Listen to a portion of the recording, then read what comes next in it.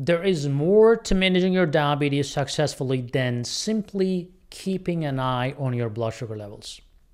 It is crucial to develop healthy behaviors that not only to improve your health, but also to make it simpler for you to manage diabetes.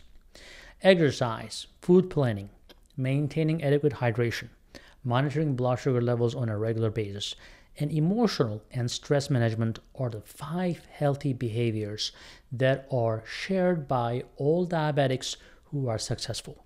We'll talk about this in detail. Don't worry about it. I'll tell you how. Now, exercising can be an intimidating prospect for those with diabetes, but I'm here to show you that it doesn't have to be.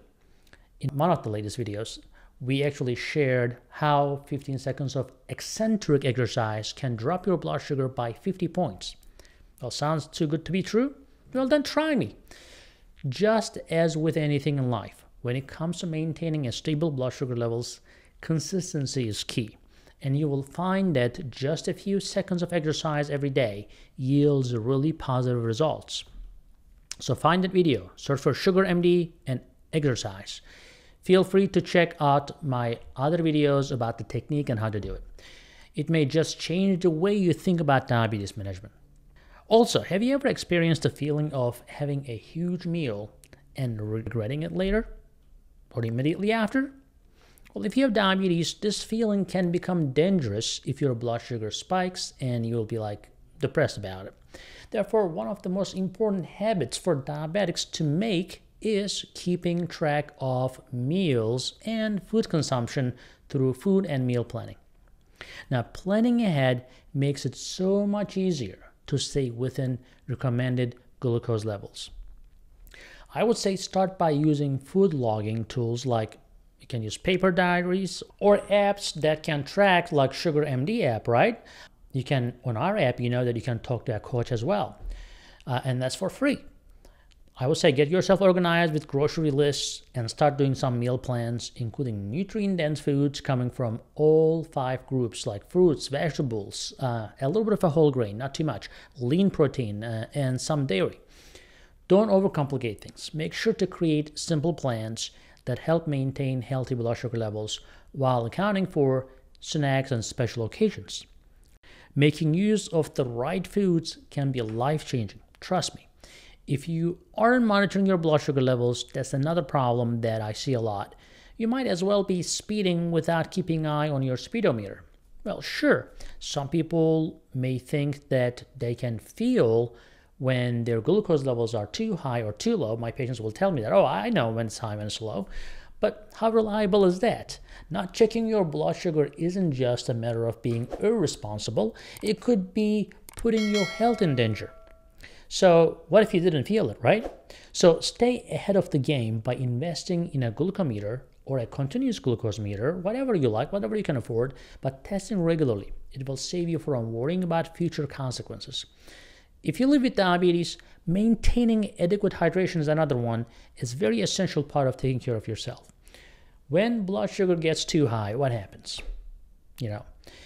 Or if you're using Jardiance or Farxiga or anything like that, we made videos about those too. It is very easy to become dehydrated.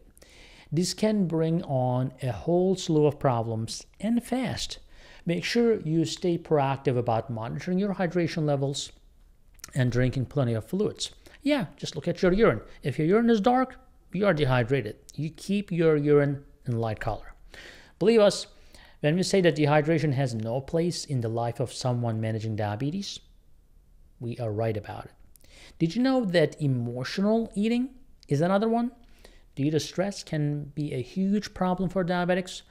Because stress can cause blood glucose levels to be higher than what is considered normal, overeating also in response to difficult emotions can be especially detrimental for those living with diabetes.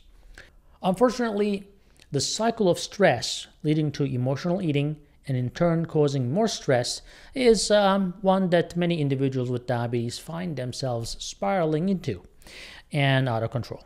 So, if you or someone you love suffers from diabetes, it is really important to discuss ways to help manage these overwhelming emotions without resorting to unhealthy food habits. Now, stress does not only feel bad, it can actually affect your body in a serious way.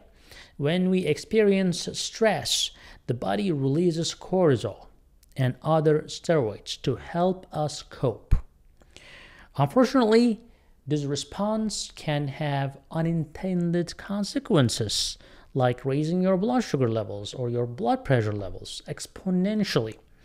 If your blood sugar is too high for a sustained period of time, you may end up with diabetes if you don't already have one, or end up in the hospital from too high blood sugars.